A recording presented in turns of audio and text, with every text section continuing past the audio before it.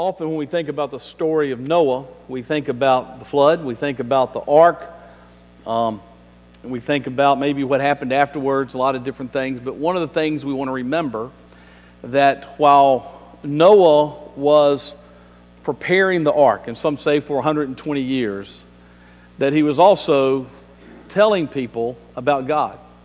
That it wasn't just that he was building an ark, he was letting people know about the righteousness of God and who God was.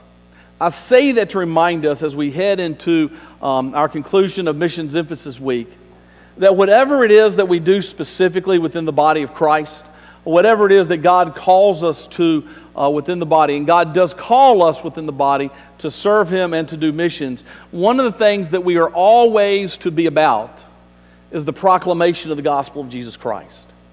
It's not just enough to do the work. It's not just enough to go through the motions. It's not just enough to do good things. It is critical that as we serve God, as we serve the church, that we are prepared to and take the opportunity and look for opportunities to proclaim the gospel of Jesus Christ. If you would turn your Bibles to 1 Timothy chapter 2. I was looking at a book by Tony Evans this week called Theology You Can Count On. And in chapter 80 of that book, he has a chapter called Witness of the Church, what it is that the church is supposed to do. And one of the things that he did was he outlined part of this passage. And as I was reading that, I really thought it was an interesting outline, a good outline. And so I borrowed part of that outline, added a little bit to it, changed up little things. But essentially, just wanted us to take a look at, as a church, that we are called to witness who Christ is, to demonstrate who He is. Paul writes to Timothy, one that he is mentoring in ministry, one that had been saved through the ministry of Paul. And at the end of chapter 1, Paul is reminding Timothy that he is to engage in the battle, that he is to be consistently engaged in the battle that God has called him to, and that he is to do the things that God has called him to. And so we need to be ready to engage in battle, spiritual warfare. And so Paul says this beginning in 1 Timothy chapter 2, God's word says in verse 1, "First of all then, I urge that petitions, prayers, intercessions, and thanksgivings be made for everyone, for kings and all those who are in authority, so that we may lead a tranquil and quiet life in all godliness and dignity. This is good, and it pleases God our Savior, who wants everyone to be saved and to come to the knowledge of the truth. For there is one God and one mediator between God and humanity, Christ Jesus, Himself human, who gave Himself a ransom for all, a testimony at the proper time. For this I was appointed a herald, an apostle. I am telling the truth, I am not lying, and a teacher of the Gentiles in faith and truth." Let's unite our hearts in prayer. Dear Lord, we do just come before You, praising You because You're God, thanking You for Your revealed word, the words that You inspired Paul to write. And so, Lord, I pray that we'll take these truths that You have spoken to us and allow our hearts to be shaped and moved by Your Holy Spirit. Lord, we realize that all change comes from You. So, Lord, I pray that You would remove me and allow You to be known, allow You to be seen through the truth of Your words, that we may be changed by the power of the Holy Spirit for Your glory. It's in the precious name of Jesus Christ that we pray. Amen. The theme of our passage is that God calls us to pray and proclaim the gospel of Jesus Christ. God calls us to pray and to proclaim the gospel of Jesus Christ. And so as first part that we're going to look at is a call for missions. A call for missions. The first thing that we want to do is we want to pray with the right priority. Praying with the right priority. Notice how Paul starts this. First of all. So Paul's saying you need to engage in battle. And he says at the very beginning of this, what you need to do, first of all, it is the top priority is prayer. I urge you that petitions, some translations say entreaties. The idea of a petition or an entreaty is something that is a need.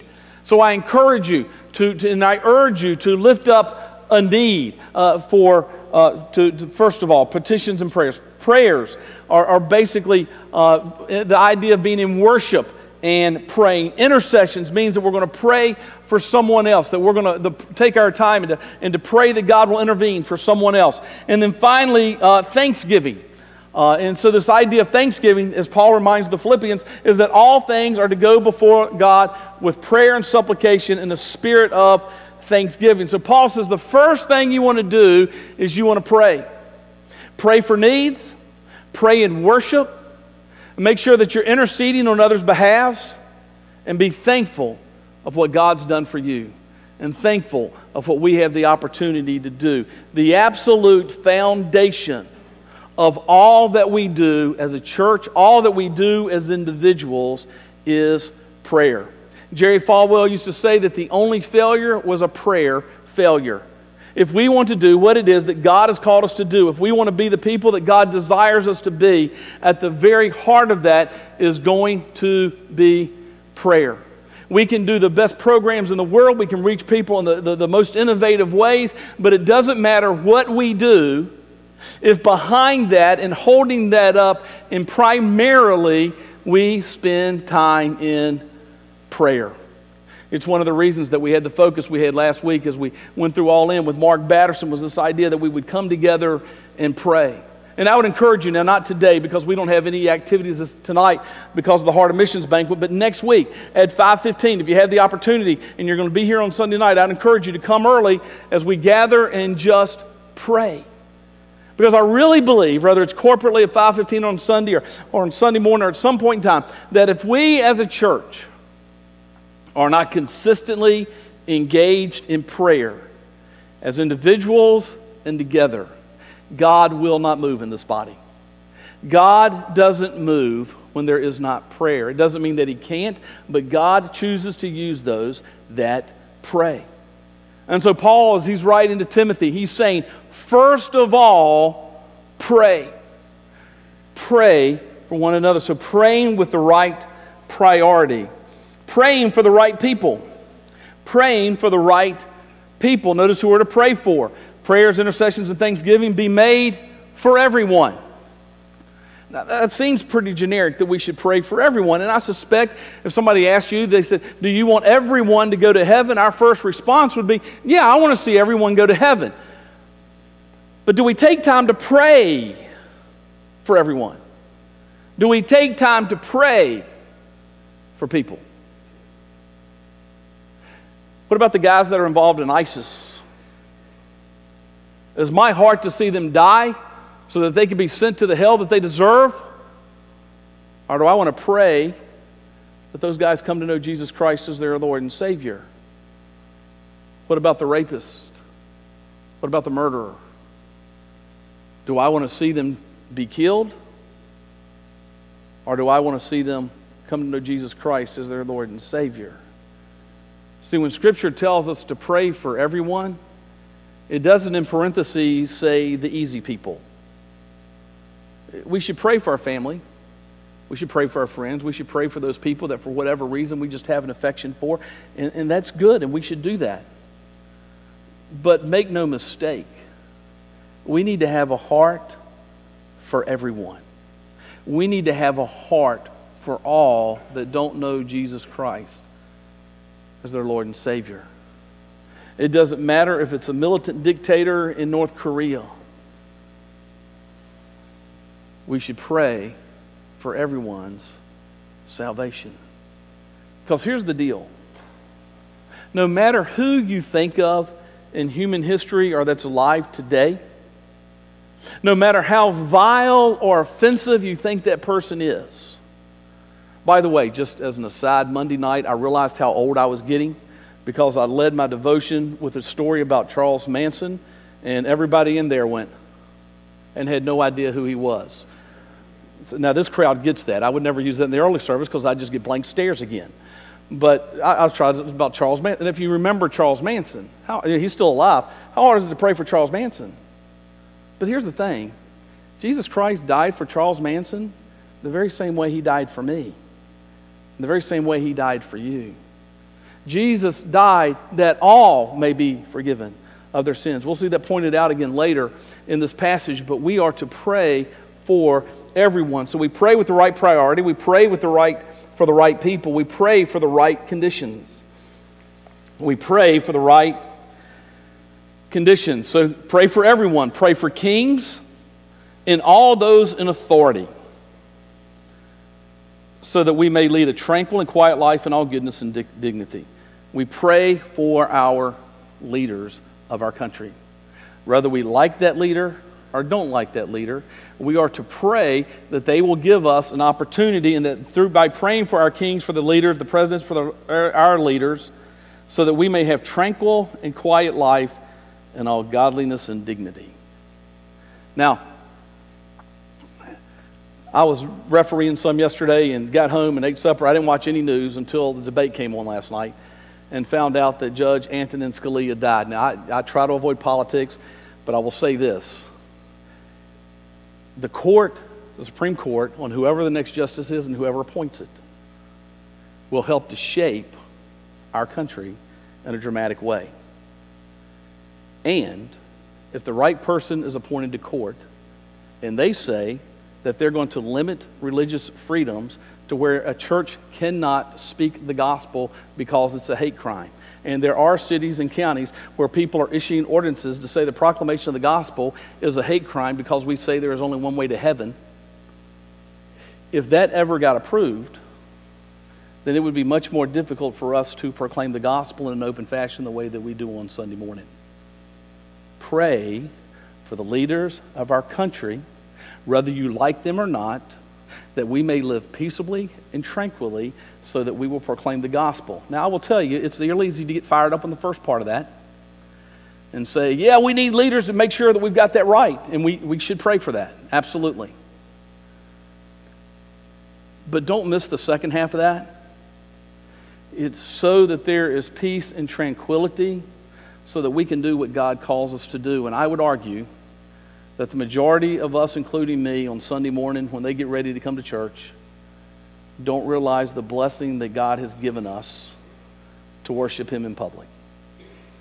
That we don't consistently thank God that in our country that I can go to work and that I can go to the store and I have the opportunity to engage someone in a conversation and share about Jesus Christ.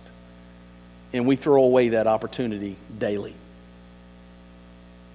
So before we get too fired up about our leadership, it does our leadership no good to provide us that opportunity if we ignore our responsibility on the back end. But make no mistake, we should be praying that we can live in godliness and in dignity and in tranquility and in quiet so that we have the opportunity to share the gospel. We need to make sure that we pray with the right priority, that we pray for the right people, that we pray for the right conditions.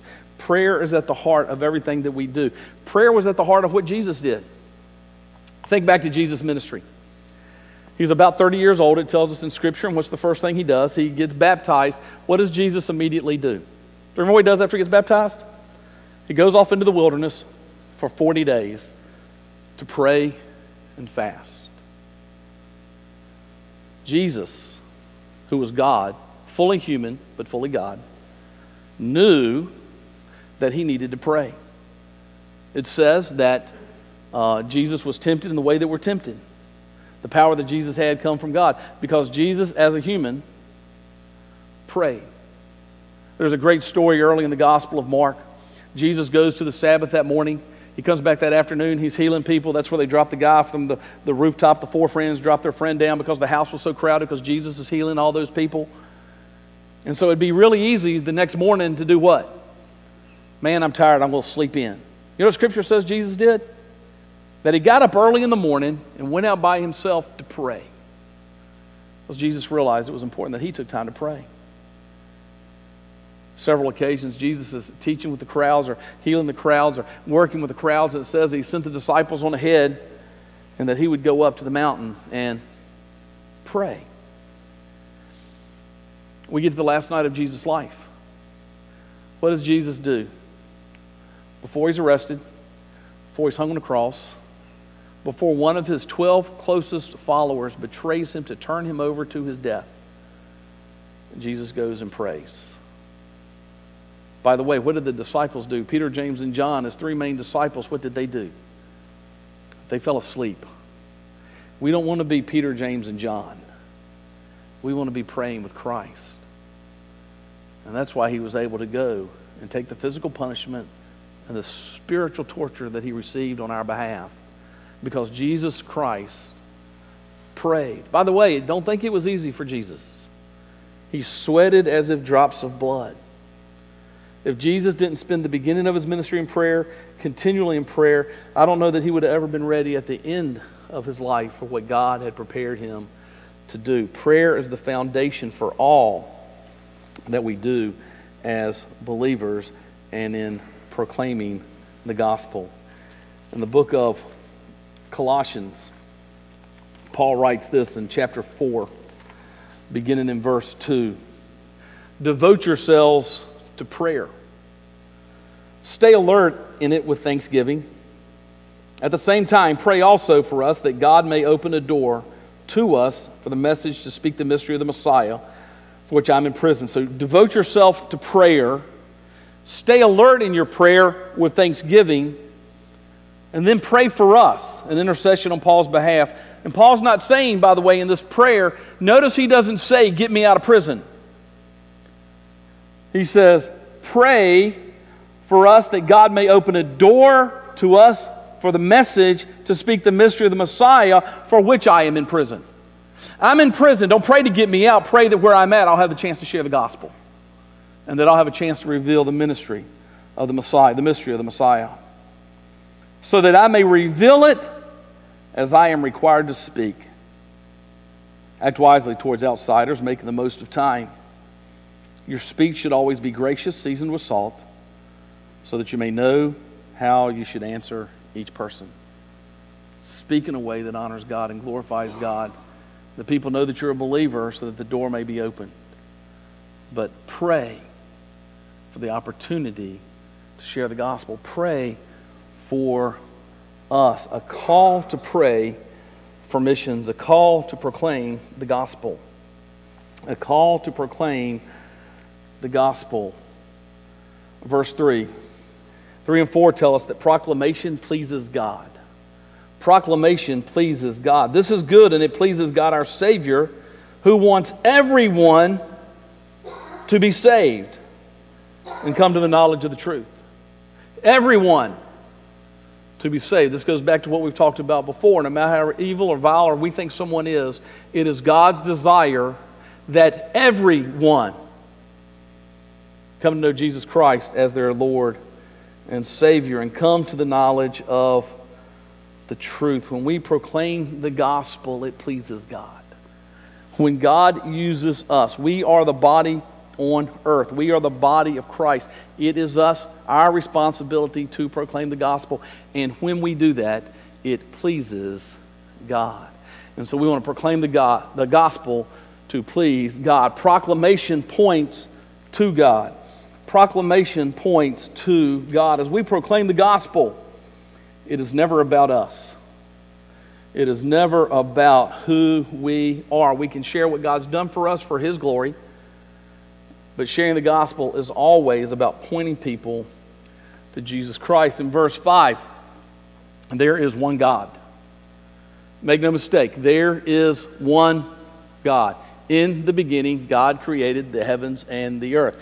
There are no multitude of gods to choose from. Any other God is a creation of man's mind. We can make things a God. We can place them as the top in our life. But there is one God. And so that's what Paul's reminding Timothy of. There is one God. Also, there is one mediator between God and humanity. See, because of our fallen nature, because all have sinned and come short of the glory of God, there is no way that we on our own can be in the presence and dwell in heaven and be with God, because the wages of our sin is death. And so the only way that we can receive salvation, the only way that we can be called into a relationship with God, the only way that we can spend eternity in heaven, the only way that we can walk under the power of Christ here in this world through the power of the Holy Spirit is for somebody to bridge the gap between us and God. And so he immediately says, okay, there's one God, but then there is one mediator between God and humanity, Jesus Christ himself, human. Jesus Christ, fully God. In the beginning was the Word, and the Word was with God, and the Word was God. Jesus Christ was fully human. He got tired. He got hungry. He cried. Jesus was human. He was fully human. And it's because he was fully human, it's because he is fully God, that he is able to bridge the gap between the two, and that we can have a mediator that allows us access to God the Father, that we may receive salvation. He gave himself.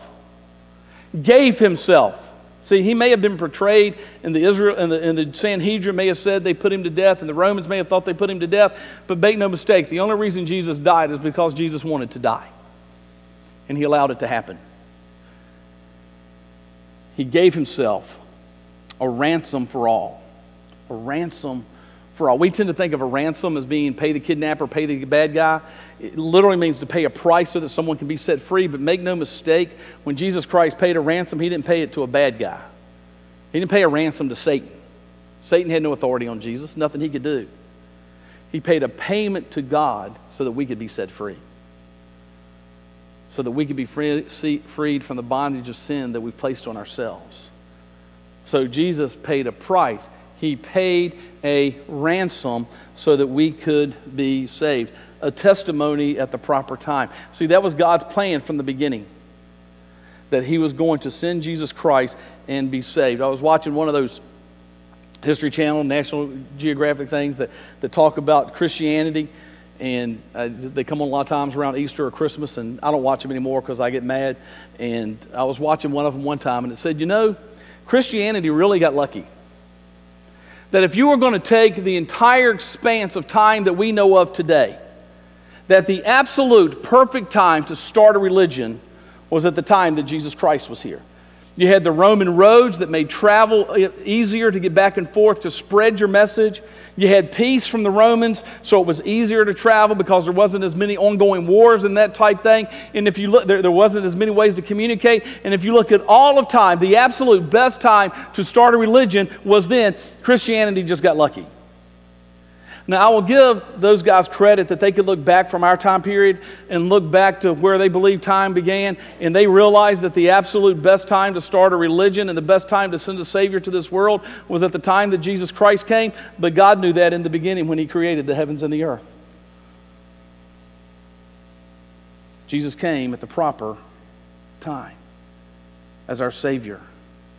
We need to understand that the message points to God. Finally, proclamation pursues God. Proclamation pursues God. It pursues who we are with him.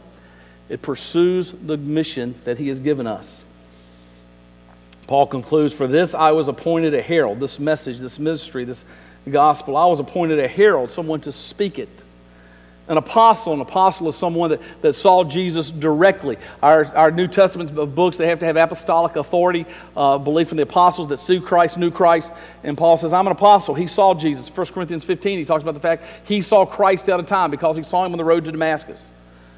But he saw Jesus. He goes, I was an apostle. I'm telling the truth, not lying. And a teacher to the Gentiles in faith and truth. My job was to share with the Gentiles the message of Jesus Christ. Because that was my calling. That's what I was supposed to do. I want to tell you that if we are part of the body of Christ, God has given us a ministry. God has given us a mission. God has given us a call on our life. Not necessarily to be a pastor. Every one of us, though, has a call to proclaim the gospel. See, if I go back, we've got to make sure that we stay focused on proclaiming the gospel. It has to be the overriding purpose of everything that we do. That is why God brings us into the body. It's for his glory that we can be the body of Christ on earth and share gospel with others. Help others grow in their faith with Christ. That is our purpose. That is our call. It can be done in different ways. Paul was a preacher of the Gentiles, but we have one specific purpose, and our job is to wake up and figure out what it is we're supposed to do. Now, I am not a Tom Brady fan on any level. But here's the thing about Tom Brady. He hired a chef several years ago for him and his wife. He is absolutely freakish about what he allows to enter his body. Specific ingredients he will eat, he won't eat. He won't drink a beer during the season, especially because he's scared that somehow may mess up the chemical balance in his body and hurt him throwing a pass on Sunday. Now, we might think that's nuts. But every single thing he does in his life, with his sleep pattern, with his preparation, everything he does is focused on being a quarterback, because what matters to him in his life is being the absolute best quarterback possible. The question for us is, do we stay focused on being what it is that God calls us to do? Or do we get distracted? It's easy to get distracted and miss what it is that God has called us to do. Ultimately, God has called us to make disciples. That's what, I may not know always especially what I'm supposed to do, but I know that when in doubt, my job is to do something to make a disciple. Is to do something to help someone grow. And the Great Commission that they sang about earlier, remember how it starts. We always want to start with therefore go. No, go back a verse so you know why they're saying therefore. Jesus says, all authority on heaven and on earth has been given to me. So I have all the authority in the world, seen and unseen. And because I have that authority, therefore you, my disciples, those that believe in me, go. Now understand, going is a participle. It's not the main command. Going supplements the main command. We'll get to that in a second. But make no mistake, we have to be intentional. It has to be a focus of what we do. Remember the story of Abraham? God calls him and says, go to a land that I'm going to show you. It says the next morning Abraham got up, and where did he go? He said, okay, I'm going to Palestine, let me start. No, he got up and he went and followed the direction that God was going to take him, not knowing the land. See, I don't always know where I'm going to end up. I don't always know the ministry that God may call me to 10 years down the road, or 5 years down the road, or 5 months down the road. What I know is that when I wake up in the morning, I want to go to the land that God's calling me to. I want to go and do what God's calling me to do. I want to be intentional about what God has commanded me to do. And that's the next word, make disciples. That is ultimately what we are called to do, is to make disciples. By being intentional. And there's 2 parts to making a disciple. There's 3 participles. One is to be intentional, going. The last 2, baptizing, which speaks to evangelism. Baptizing in the name of the Father, the Son, and the Holy Spirit. We are to proclaim the gospel so that people come to know Jesus Christ as Lord and Savior. Not the pastor. Not the associate pastor. We're not excluded, but we're not the only ones that are supposed to. Everyone that is a follower of Jesus Christ is instructed and commanded by Jesus Christ in his last instructions. All authority has been given to me, that therefore go, be intentional, and make disciples. That is the purpose for which we were created. We may not always know exactly what we're going to do, but we need to get up in the morning like Abraham did and go forward doing something to make disciples. Baptizing those that don't know Jesus Christ coming to salvation. Teaching them, and by the way, not just teaching them, notice what it says, teaching them to obey all the things that I have commanded you. See, that's how we grow. We go through obedience. We grow by demonstrating that our life is completely surrendered to Christ. Baptizing new believers, teaching those that know Christ to obey all the things that God has taught us. All the things that I have spoken to you. That's what we're called to do. That's the entire focus of our life. If I have surrendered my life to Jesus Christ, then I'm going to obey. I want to do what's pleasing to God. I want to do what he's called me to do. I will make disciples. It is the absolute priority. And by the way, just in case we're in any doubt that this is all about Jesus and about he's going to do the work, he concludes the Great Commission by the very end by saying, and lo, I am with you always, even to the end of the age. All authority has been given to me. I'm with you to the end of the age. Therefore, go, make disciples, baptizing and teaching to obey. That's our purpose. That is what God has called us to do. It's a call to proclaim the gospel, teaching others. I just want to point out real quick, by the way, next Sunday night, we're going to start a series on who is God. Now, you might think, I know who God is. But I really believe that the more we see God high and lifted up, the more that we understand the greatness, the holiness, the majesty, and the power of God, that our lives will change. We have weak follow-through on what we do sometimes because we have a weak vision of who God is. And so starting on Sunday nights next week, we're going to be going through, looking at who God is. Wednesday night, by the way, this week, we're going to start a series on 1 Corinthians. That'll be followed by a series on 2 Corinthians. That church was messed up. They had a lot of issues. And so it's a great way to look in a messed up society how it is that we can turn to God to change us, grow us, and be the people that God calls us to be, teaching and learning about who God is. We have a call to pray for missions, a call to proclaim the gospel. For our application, what does it mean for us today? First of all, we are to respond to God's call for salvation. We are to respond to God's call for salvation. Until we know Jesus Christ is our Lord and Savior, there is nothing we can do. It doesn't mean that we've been baptized. It doesn't mean that we're a church member. It means that there is a point in our life where we have absolutely surrendered to the message of Jesus Christ, that we believe that Jesus Christ died and rose again, that we have surrendered our life, and that we desire to confess our sins, to be in His place with holiness. We have to first respond to God's call for salvation. Next, we need to respond to God's call for prayer. We need to respond to God's call for prayer. We need to have a prayer list of people that we are praying for salvation. We have some on our bulletin, but there aren't a whole lot. But we need to have people that we are specifically praying for their salvation. We need to have people that we are praying that God's going to give us an opportunity to share the gospel. Now that scares us sometimes because I may not do it right. You know what? You don't have to do it right. You know why? Because all authority has been given to Jesus Christ, and He's going to be with you to the end of the age, and He's the one that's going to save them anyway. God doesn't need you to be perfect. He needs you to be willing. We need to make sure that we pray so that we can be used by God. We have to pray so that God will move in our life. We need to pray for individuals. We need to pray not just for those to be saved. We need to pray for people that do know Jesus, but we know aren't walking with Him. It may be that there's a sin in their life. It may be that they haven't been to church in 10 years. It may be that they've got something that they may be bad about something. That's why they're not coming. It doesn't matter why you're not coming. If you're not consistently worshiping God as part of the body, your relationship with God cannot be right. It's part of who we are. And so we need to be praying for those people. Different people in each of our lives that we should be praying for.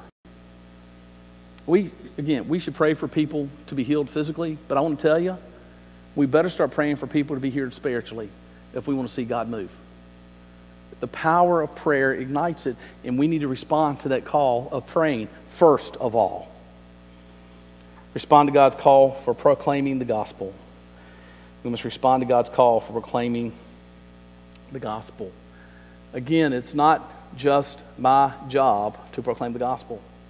It is not just Brian's job to proclaim the gospel. It is every believer. Doesn't mean you have to do it in public. Doesn't mean you do it in front of people. It does mean that God's going to put people in your life if you're looking for the opportunity to share the gospel. God's not going to tell you to proclaim the gospel and not give you the ability to do it. Here's the other little secret about that. God's not going to call you to proclaim the gospel and not give you an opportunity to do it. God's not going to tell you to do something you can't do. He's going to give you the power, and He's going to give you the opportunity. The question is, am I willing to be surrendered enough that I will respond to that call? Do I genuinely have a heart to see people get saved? It's easy to say I want to see people get saved. But am I genuinely concerned enough and have a heart to where it changes my actions so that people will come to know Jesus Christ, or again, that they will grow in their walk with Him? What am I willing to do to see people come to know Christ? Now, see, I really believe that as a church, there's really only three things that we need to do. They're big things, but there's really only three. We need to provide people an opportunity to worship. That's what we're here for. We voted this past week. We are going to modify the schedule beginning Easter Sunday. 9 o'clock worship in the Rock, 10 o'clock Bible study for everybody, 11 o'clock worship in here like we're doing this morning. We as a church need to provide an opportunity for worship. We as a church need to provide an opportunity for you to grow in your walk with Christ through Bible study and through building relationships with others, and that's why we have Bible study, Sunday school, whatever name you want to call it, small group, whatever you call it. There needs to be groups building each other up, and our job is to offer that opportunity. I can't make anybody go to a Sunday school class. Hurts me when I know people consistently skip Sunday school. Hurts me when I know people consistently skip worship, because I know they're not walking with God the way that they need to. I don't need any other evidence than that. The third thing we're to do is to help people find their ministry, to help people find where it is that they're supposed to work so that people can come to know Jesus Christ. See, that's why we do stuff like the backpack buddies and we do the shoe boxes. We do those as a way to demonstrate the love of Christ with the hope that through that the gospel of Jesus Christ will be shared. It's not about the food. It's not about the gifts.